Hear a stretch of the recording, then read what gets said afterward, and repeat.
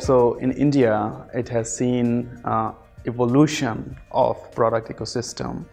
It all started with the low-cost labor arbitrage. With startup ecosystem coming into the play, the product landscape in India has come a long way if you compare it in the mid of last decade or something like that.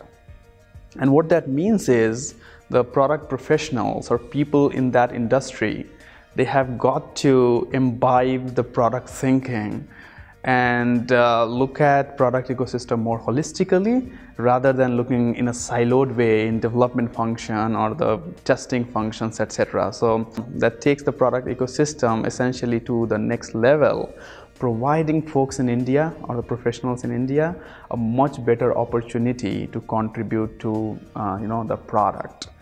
So in my view, it's important, irrespective of where you are or your organization is in that maturity curve, it is essential for product professionals to understand it holistically, understand the big picture, and elevate the game by moving up.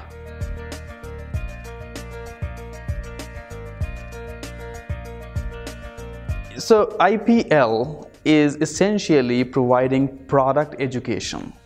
And that's very different than any management education that you see, right? And I like the term product leadership versus just product management. Essentially, the idea here is to nurture the product thinking and elevate the product talent, irrespective of which function you are part of. Now, IPL is taking the education to the day-to-day know-how rather than just imparting the high-level gyan, as I call it, which doesn't have depth. You look at any management institutes or you look at the online education which is available today, they provide you the good anchors to start with. So IPL plays a crucial role there because of the kind of hands-on practitioners who are imparting that education through IPL platform. And that's a big value.